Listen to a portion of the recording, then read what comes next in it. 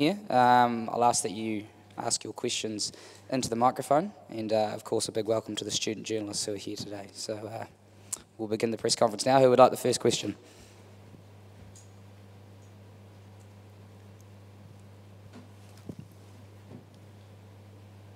Hello. So you have recently beaten Bangladesh in your home soil, and now you are going to play him here. So how do you take Bangladesh as an opponent, or is that any advantage that recently you have beaten them?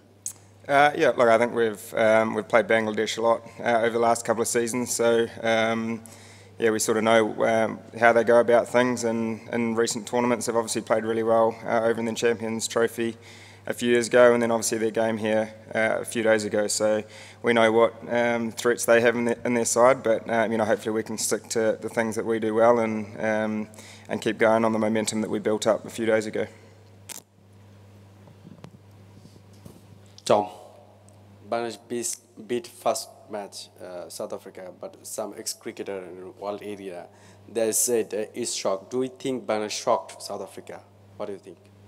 Bangladesh played a really good game of cricket. I think you know, the way they went about things in that first innings to put a competitive score on the board, and then obviously apply that pressure with the ball. You know, they played a fantastic game, and we've certainly seen that in the past, how they put sides under pressure, and I'm sure tomorrow will be no different. They'll be looking to put us under pressure, and they'll be looking to, I guess, stick to the things that they do well in order to have success. So they'll certainly be coming here tomorrow with a lot of confidence around how they went about things against South Africa. So hopefully we can stick to our things that we do well, and I guess challenge them all the way.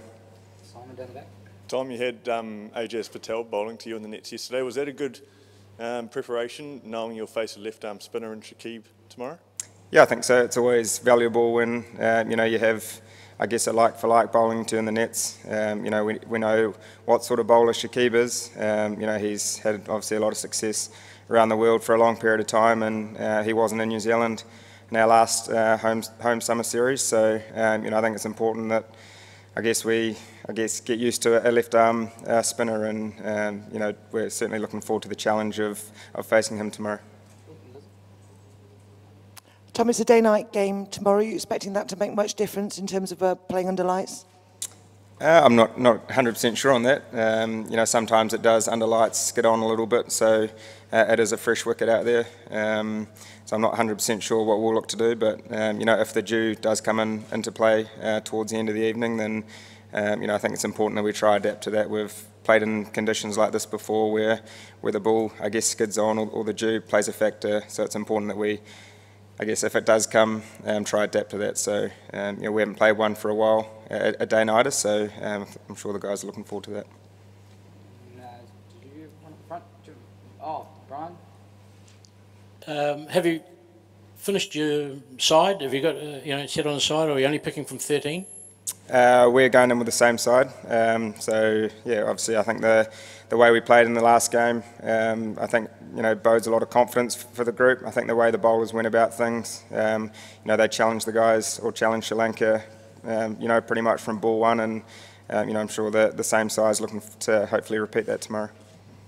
Bolt, Henry and Ferguson, trio bowled 150 around. So do you think that in the overcast condition in Oval, and the wicket will be, some grass will be in the wicket, do you think that is challenging for Bangladesh batsmen or top order?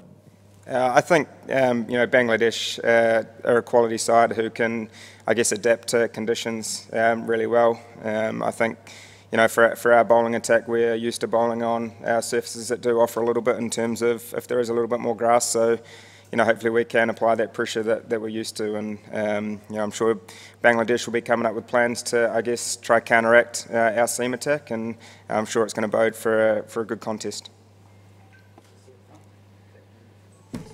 You've had a very successful tournament so far, early days yet, but what's been the most difficult thing about the World Cup so far for you?